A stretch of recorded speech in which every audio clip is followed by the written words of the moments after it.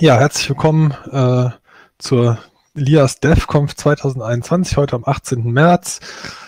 Schön, dass ihr so zahlreich erschienen seid. Ich freue mich, hier Wolfgang Schmidt-Sielex von der Fachhochschule Dortmund begrüßen zu können mit einem Vortrag zum Thema Accessibility oder auch auf Deutsch Barrierefreiheit. Und ja, das ist ja ein Thema, was uns in der ILIAS-Community jetzt im vergangenen Jahr sehr stark beschäftigt hat und sicherlich auch die nächste Zeit noch sehr stark beschäftigen wird. Und wir haben uns da bisher an vielen Stellen sehr an Detailfragen aufgehalten oder an konkreten Implementierungsfragen. Aber was wir bisher, glaube ich, noch nicht hatten, ist so ein großer Rundumschlag, was denn eigentlich mit Accessibility gemeint sein könnte, wie man das eigentlich genau sehen muss, was ist Barrierefreiheit, warum hat das vielleicht nicht nur was mit Screenreadern zu tun, sondern auch damit, dass ich hin und wieder mal Barrierefreiheit auf Deutsch sage statt Accessibility, einfach damit, dass wir unser Programm benutzbar gestalten wollen, nicht nur für Leute, die Englisch können und gut sehen können. Und darüber wird euch der Wolfgang jetzt eine Dreiviertelstunde was erzählen. Und da freue ich mich sehr drauf. Vielen Dank für deine Zeit und ich gebe dir das Wort. Auf geht's. Ja, vielen Dank, Richard. Ja, I switched to English and I tried to do my best to keep it that way. So this is not a very technical presentation. It's just a sort of different approach to give you an overview about accessibility and what it means when you have to develop a user interface for the World Wide Web. So the approach is what I say with my first slide is about cars and websites and how technical features and user interfaces can fool people and what you can do to satisfy people's needs. So what do people expect when they want to drive a car or when they want to use a website? So I hope that if you see some strange things people do with cars, that you understand more of what accessibility means. Because it's not just a topic of disabilities and people who can't see or can't hear. It's just a topic of the whole world, how it works and what we do when we present information via the World Wide Web to people.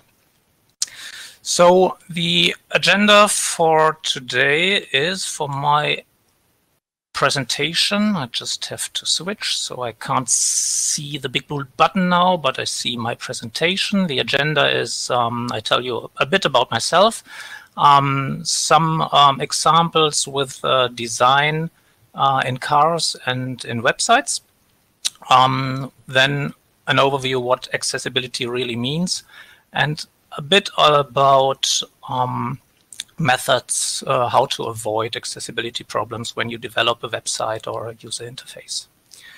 So about myself, my name is Wolfgang Schmidt-Sielex. I'm a computer scientist and I studied in Dortmund at the Fachhochschule Dortmund, where I work now. I left it in the early 90s and came back just last year as an employee now.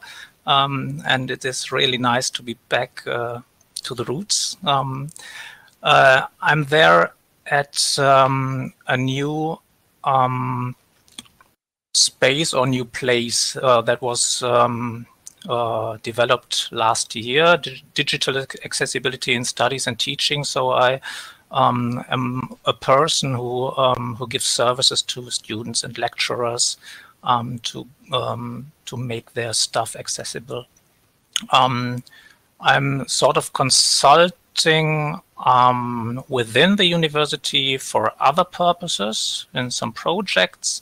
And one part is just looking at ILIAS and joining the special interest group accessibility there, and just give some advice what is good to do and what is perhaps a problem with ILIAS.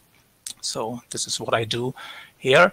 And I am part-time freelancer, by the way, not much anymore, but I was for a couple of years a developer for the World Wide Web myself. Started in the mid-90s and stopped it a couple of years ago, and I'm just more a consultant now and not a developer anymore. So when my name is called, sometimes people say I'm an accessibility expert, so I know much about it because I have a lot of experience with people with disabilities and with the World Wide Web and how web pages work and the techniques people use within the internet, just like braille equipment or screen readers and all this stuff. Because I'm working in this area for about 25 years now at the universities nearby, and now for just 1 year for the Fachhochschule Dortmund. So I know a lot about that. So what people think when they say, "Whoa, he's an accessibility expert," there are two things out of a wide range of what people might think of an accessibility expert. Is he some member of some sort of Justice League, just fighting for people's rights? This is a good thing to do. So is he a good guy? Or is he just somebody like a White Walker you might know from Game of Thrones, just coming out of the dark land of accessibility and to interfere with what you do? So you're just developing stuff and somebody comes and says, "Oh, that's not good, so you have to do it better." So this is a bit of what's happening now. Is he a good guy? Is he a bad guy? Or something like that.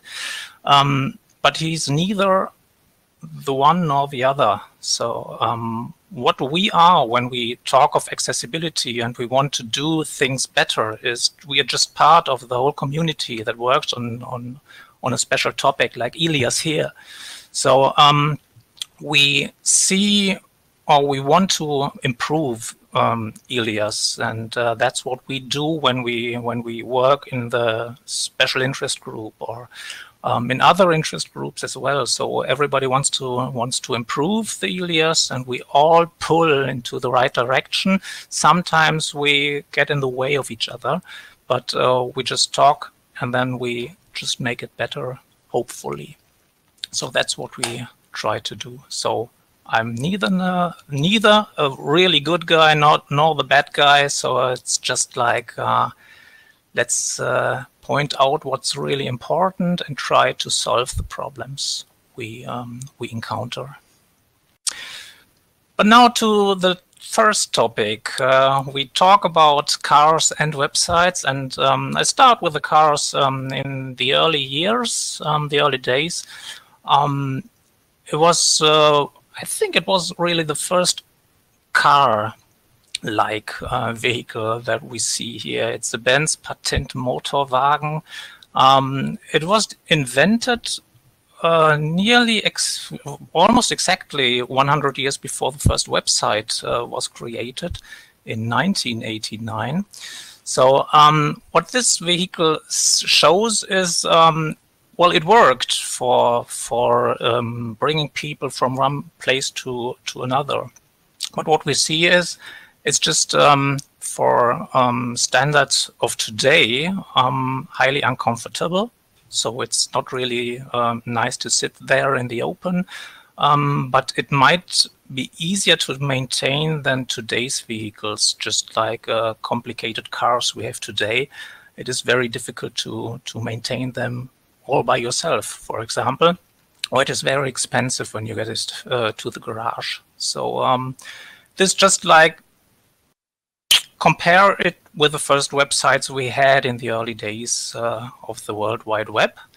And what we have today is the comfort of cars and vehicles that are in traffic.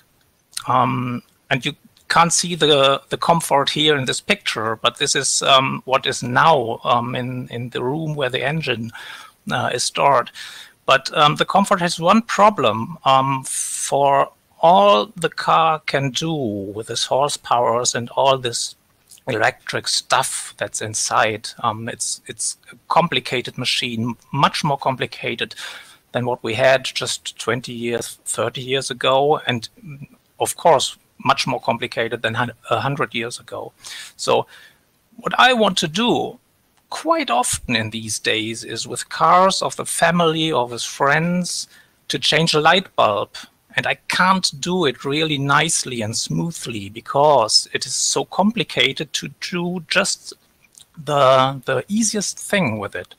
So it is more complex now to do even easy stuff with a car today. So compared to complex content management systems or learning management systems, when you take it and you want to maintain it, it's more difficult than just a static website you had 20 years ago or so. So this is just one of a couple of examples. So a second example I have is this a German text from Switzerland. I have the translation. I have translated it myself. So it is a person called Patrick Kirchner. He failed with his car the test of a technical inspection agency, and the reversing gear was missing in his car. So it was implemented, but it didn't work. So it was probably some electronic problems where the car didn't recognize that it is good to do to reverse now, and the car thought it's not a good idea, so you can't do it now, and so the complete car failed this test. So this is what's happening when very complex systems, well, you can't see all the time what they are doing, and you have the same or a very similar problem with other vehicles, just like aircrafts or something. When you think of the airplane crashes we had a couple of last years, when planes crashed because some thing didn't work really good because it was too complex, or some data was identified wrongly or something like that. And this is what happens in complex systems. So I have another example for that, but I can't show it in the slide because it's copyright material, I guess. So what I did is I have the website for that. So what modern cars really, we can have a look at this one. What happens when they are designed very very faulty, I say. So it's a lowered car, just like many others, and they're just scraping on the ground in some conditions, on some road conditions. And that's what happens when you just don't think about things like that. So, and it's not just the cars that were lowered by other people or by individuals who want just to have a really good looking car. Sometimes the cars, it's just like they were bought from the company. It's just the same. I live in my country, in my hometown here in the city center, and around the corner there's a car park, and you have to go down a little ramp, this car park. And in the summer, when I have the window open, I can't see the car park, but I can hear where it is, or I can hear every half an hour some front bumper scraping on the ground, because they are just too low for this kind of ramp. And it's not really a problem in street building or car park to build a car park, but it's a problem of the cars, because they were designed in a very fashionable way, but that makes problems sometimes. So that's what happens in car design, for example. So this is an example of a car that might look like one of those I hear when I come when I have my window open. and hear them scraping on the ground. So this is an example. I found that in the internet where someone hit the edge of the road with his car in some sort of accident. So a very popular problem that Mercedes had a couple of years ago. So I say it's today's design and features, but this one is a couple of years ago. So it was 1997, and you might have heard of the Yelk test or something like that. I have this picture because this one is Creative Commons, so I can use it. But I have the real picture of the test in the 1990s in the web, so I show it to you a couple of minutes later. So what the ELK test is in Sweden, the Swedish people, for a couple of decades, they perform this sort of evasive maneuver test. So when suddenly something appears on the street, the car or the driver wants to go away and don't want to hit this thing that comes to the street. So they just try all the time with all new vehicles if they pass this test when you just want to go around this thing, this elk maybe, which comes on the which stands on the street. So this failed with the early A-Class of Mercedes, the first one, and they had to redesign it. So this kind of accident doesn't happen anymore. So I have found this original picture at Flickr, just in a very little way. I tried to make it bigger for you. So this was the original picture that went around the world 24 years ago, when the car really just turned over when you want to avoid a crash. So this shouldn't happen, and this was a design failure, and it was corrected later by Mercedes. So these things happen, and they still happen like that. Not really this kind, because cars of this size, very high, but very small, they are not developed in masses these days. So, but we might go back to that because of climate change and all this stuff. Perhaps the cars become smaller, and then perhaps all these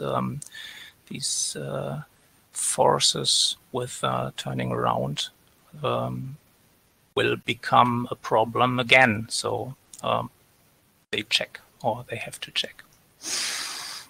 So these were all examples of car designs that might look good, that do what the cars, they really go their way when you want it.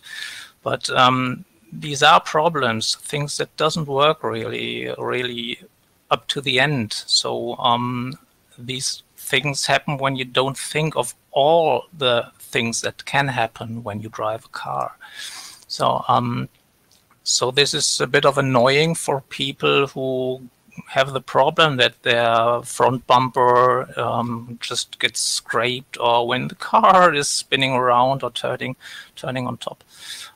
So this is something we want to avoid when we do new stuff or we develop new stuff. So, but what happens also is that there is stuff that is really good, but it is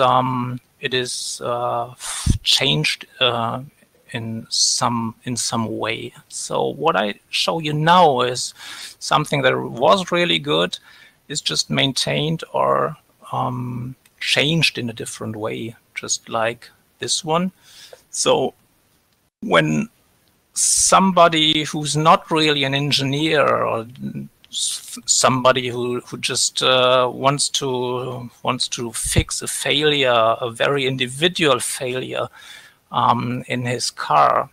He just does something like that, just make a wooden door, or just put a seat of some kind into the car, and you have a couple of this pictures in this website I show, or I've given here. I think this one isn't a hyperlink, so I just started so much viral by hand. Fix your car.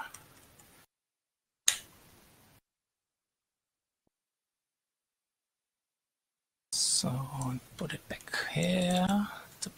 Something like a rear bumper is this way. This is a picture I showed you.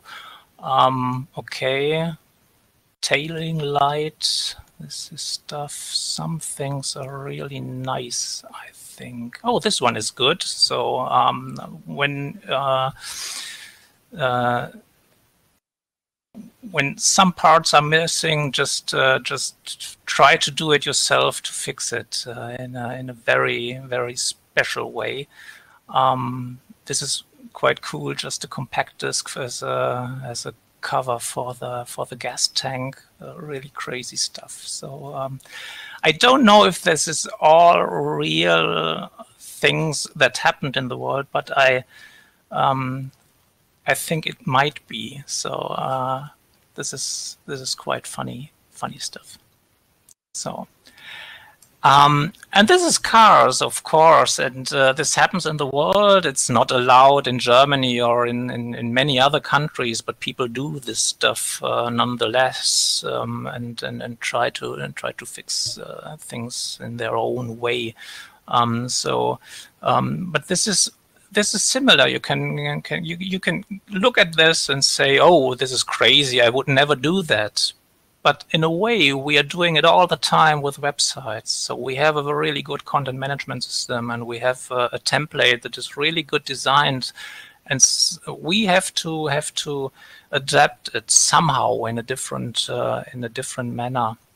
And so we're just putting some new stuff to it and change the things that were okay and might.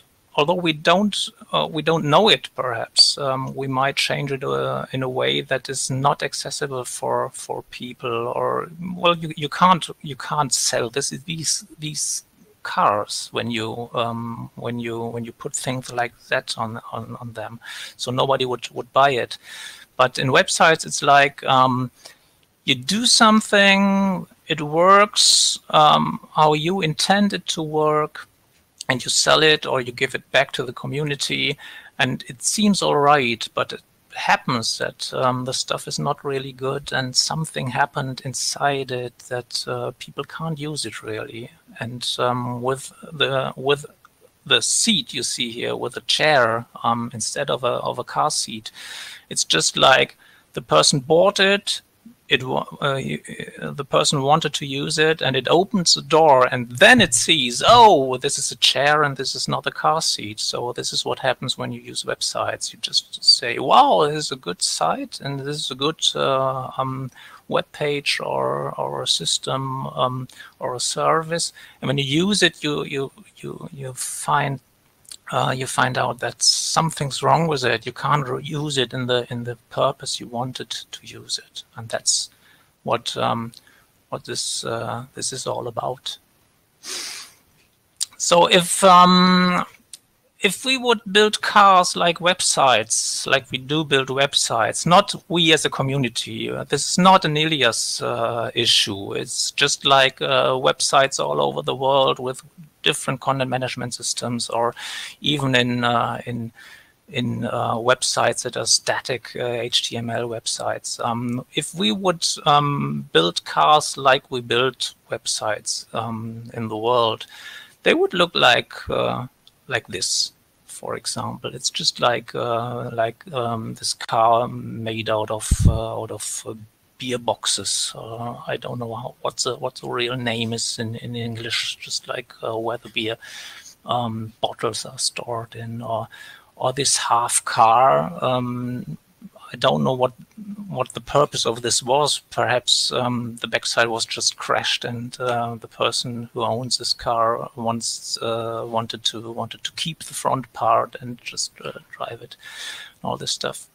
So all these vehicles, they work, but they are not allowed on the streets, at least not in Germany or in Europe. So this is a thing where regularities are, they forbid that these kind of vehicles are on the streets and in the traffic. So we don't have this regularities, the strong regularities in the World Wide Web, although the laws are stricter now for governmental websites or something like that, or for we at the university, we need to follow regularities that say, well, the website must meet some specifications, otherwise you can't use it, and that's what we have to look at when we, for example, use ILIAS as a learning management system for our students. If the ILIAS would be built just like one of those cars, we couldn't give it to the students because the law forbids it. So this is what we have to look at. So this is all this old stuff I showed you, and some of the newer stuff I showed you, and even things that seem to be a good idea can fail. Even modern designs can fail. So this is not really modern. This is a Sinclair C5 built in 1985, or a couple of years before that, but it was the selling started in 1985, when I recall it correctly. It is a car. Some don't call it a car. It's just some sort like one-person vehicle, very narrow, very short. And even if you don't have any disabilities, it was really uncomfortable to sit in this thing. But it is still a collector's favorite these days. And if you think of Sinclair as a computer producer, it was one of the companies that started the first home computer systems worldwide. In Germany, it was called ZX81 in the early 80s or late 70s, and they produced this kind of vehicle, but well, it failed in a way of there were not many of these vehicles sold, and Sinclair, the company, went down in the late 80s, I think it was, and sold this whole space to another company. So, but this is just some sort of design that's not the only one, or the last one of this kind. There's a quite modern thing. Yes, it's 12 years now, but it was the Aptera 2. It was sold. Well, none of them were sold, really. It was just another good idea of having a small vehicle. I think it was just lower or less than 1 liter per 100 kilometers in fuel that it needed, all this stuff. So the idea was good, and some people said it is really smart to do such a thing, but it wasn't really a burner. So you might have good ideas, and you put some effort in really good stuff that you think that is good, and it might fail because nobody wants it, and that's some sort of usability question. So what do we do with our knowledge and our abilities to produce things, and do we meet people's expectations or don't we? So these two vehicles didn't. So coming a bit away from all the car stuff is so turning to the websites more and see the analogy what cars and websites have in common. It's a bit different. I would say your website is some sort of service to people, or it is not some sort, it is a service to people. And your website technique is like the drive into the service that you give. So you want people to come to your service and to use it. What you build is a user interface so that people can use your services. And the user interface is like the driveway and the entrance to your building. So that's what you can maintain for yourself. So the user agents, the browsers, and what else stuff is used by the users, these are the cars that people use to get to your service. And when people use cars, they take the main roads and the highways to get to the town where your service is, and they want to use your driveway. So the motorways and the roads are the web techniques people use to come to your driveway. So just like clicking through websites, using Google or something like that, and somehow they come to your landing page and they stand in front of your property. And they want to use your driveway to come to your service. And if this driveway is poorly built, some or many cars will never reach you, although they want, and you want them to come, but they can't come because the driveway doesn't work really good.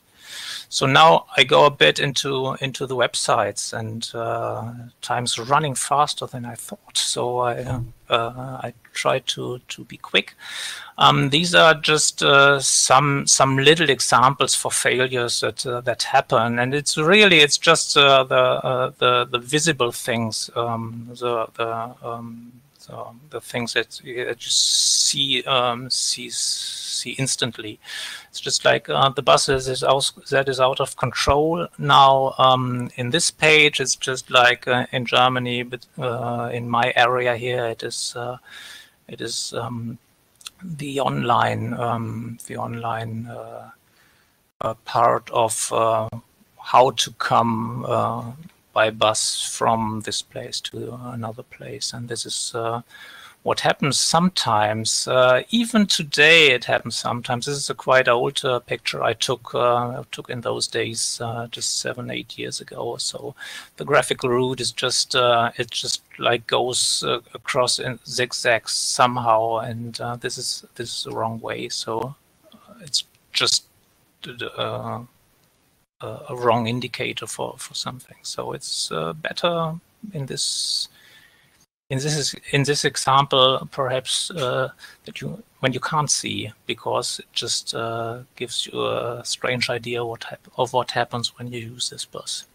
So this is probably not a design failure, but a database error. But I nonetheless have this in here. I tried to find some good new, really new examples for that. It's a bit difficult. I put in this topic just a week ago, and I just tried to find some new stuff for that, and that wasn't much time for getting really good new examples for that. So this is second little thing that I encountered myself when Firefox advised wrongly what to do to get to the start page of your browser. So when you see my mouse, I hope you can see it. Here is the part that is wrong. It's in German. I have the translation here. Click the close button of this tab to view your start page, and that was the wrong place, because this wasn't the tab that I had to close, and I haven't even close button that I can click here. So what happened here as a mistake is the people who built this this advice, they didn't even know their own product and the variety of different views you as a user can set up for the software.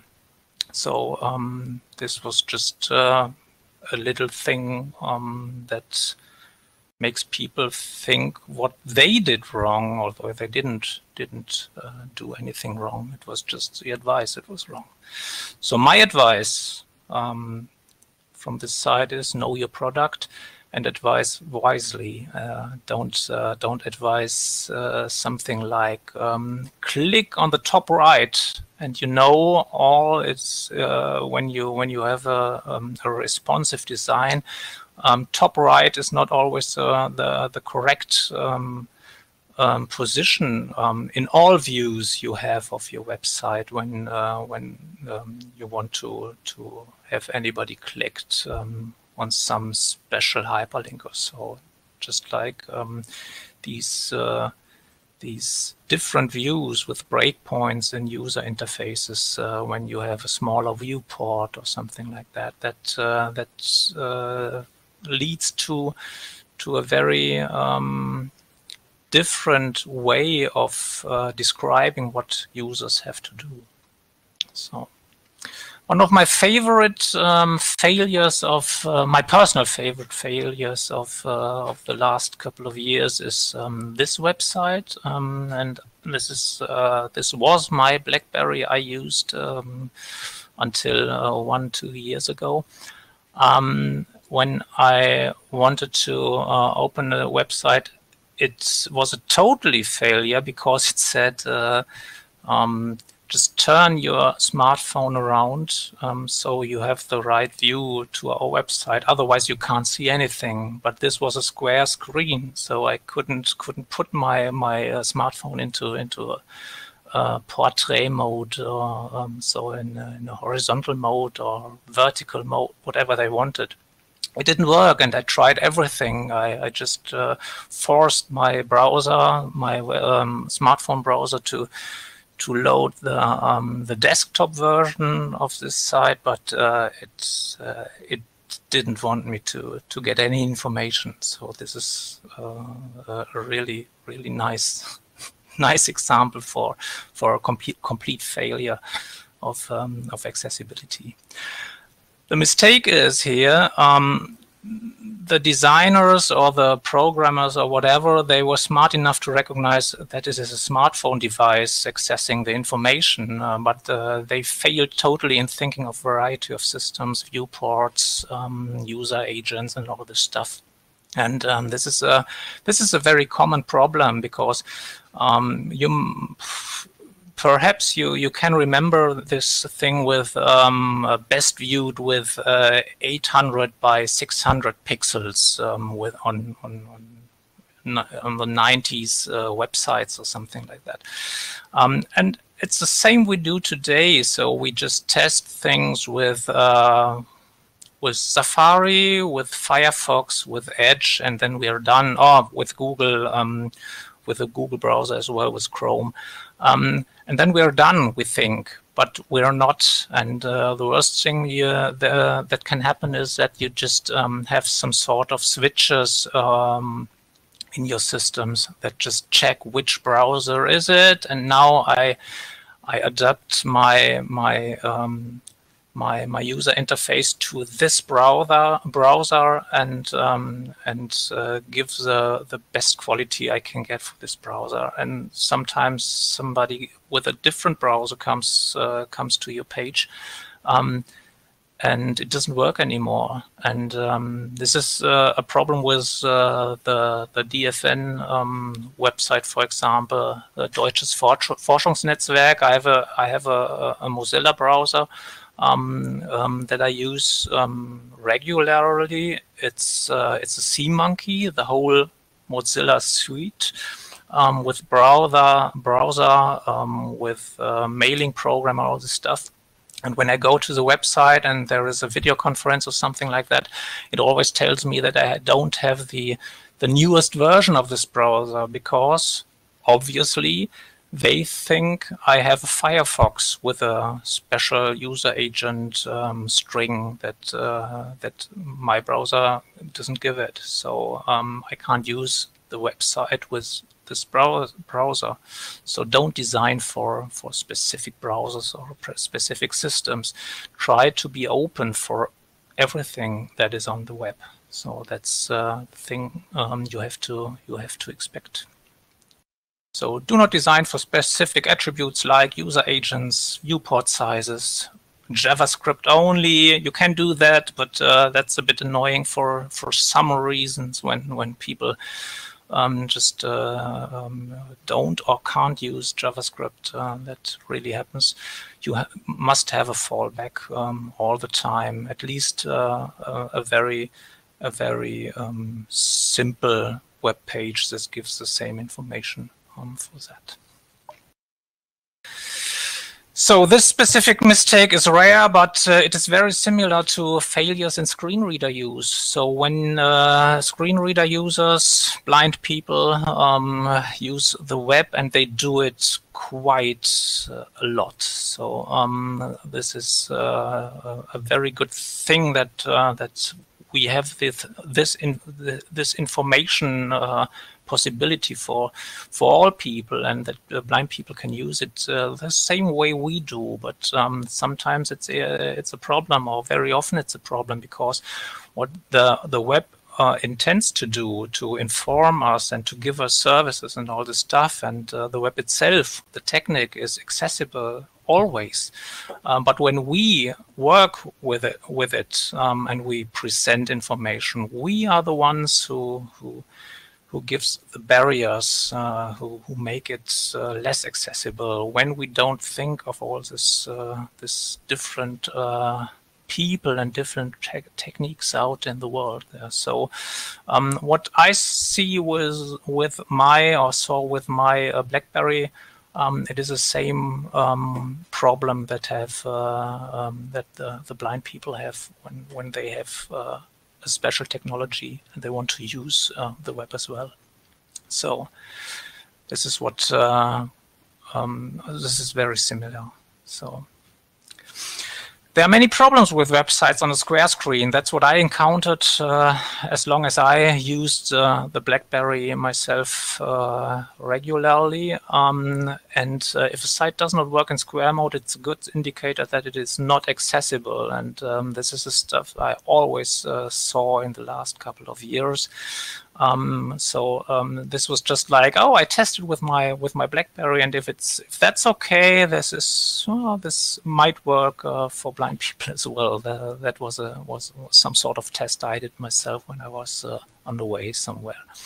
So now, speaking of websites, the same what I wrote in the slide before is if a site does not work in square mode, it is a good indicator that it's not accessible even for people with disabilities. But if a site does not work with keyboard control and screen reader speech, screen reader talks to me with a computer voice. So it's a much better indicator that it is not accessible.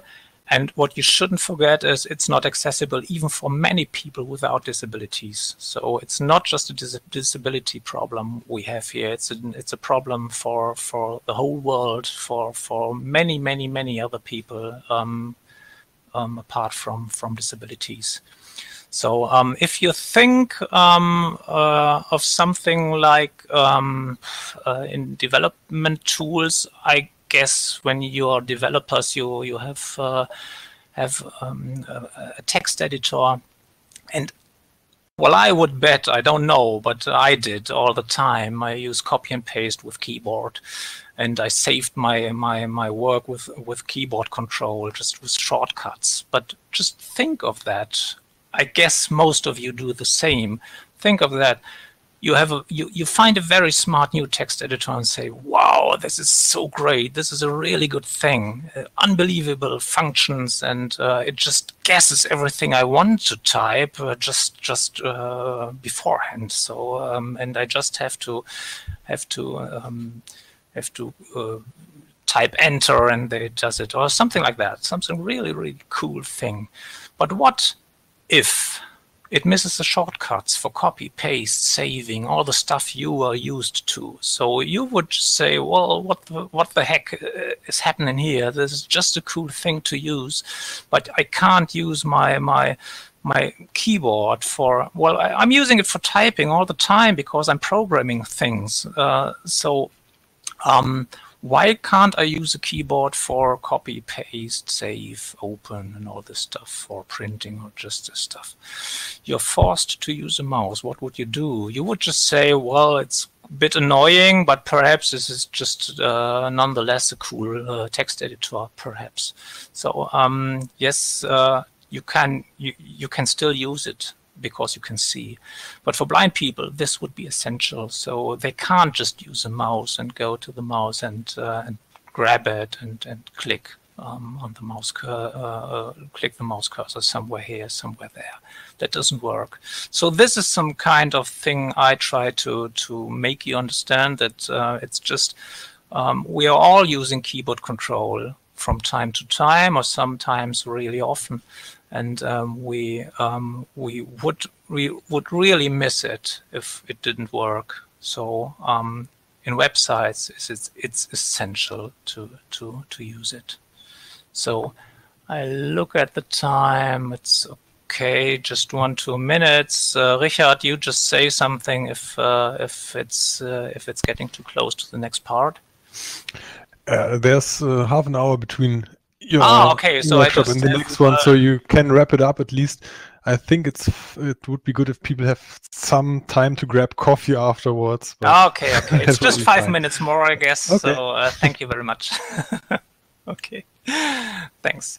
Okay, so this is about universal design and about what I said. Just accessibility is not disability-related design. So you're not designing for people with disabilities. So you're designing for the whole world. Just one design for everybody. And just what the mistake that happens, you don't want it, but it happens, is that you just forget the keyboard control.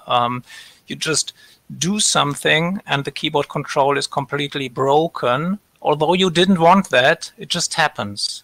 But the normal web techniques, they provide the keyboard control. It's just something that always works, but sometimes doesn't, or quite often doesn't, because we just did something with designing our user interface and just dropping everything that worked perfectly. That's the thing that happens. So what you should do is never design for specific hardware or software.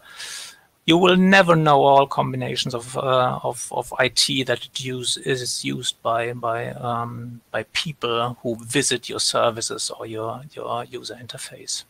So it's for operating system, user agents, screen sizes. Then there are these additional tools like browser add-ons that do something different things with what you present, or even screen readers for blind people who talk to them and speak out loudly what is seen on the web page.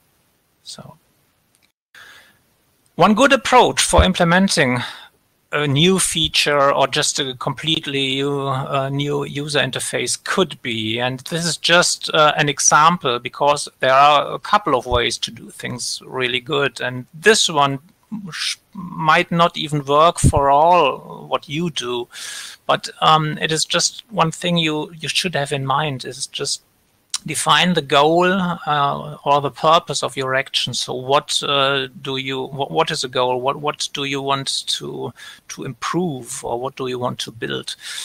This is the easiest part of all of it, because most of you do it this way. So you have a concrete goal where you want to go. So that is defined. So the next question you should ask yourself is, which HTML tags and attributes serve this purpose? totally without the question, how should it look? So it's just like what HTML elements, tags, attributes are there in the world, and which of those are the ones that fit to this purpose, to this functionality I need. So this is the first thing you should think about. Avoid diffs. Diff is only for grouping